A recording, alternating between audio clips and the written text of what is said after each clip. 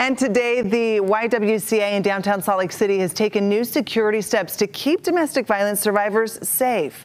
Thanks to federal funds and private donors, the YWCA Center now has several new security features, like an 8-foot gate that surrounds the shelter and campus-wide security cameras.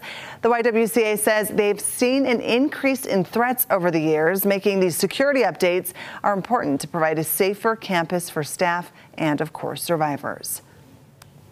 Years, we've unfortunately seen an increase in safety threats to our campus, both from community members and from survivors' partners who have chosen to use harm. The YWCA says that these changes have already made a big difference in how safe they feel.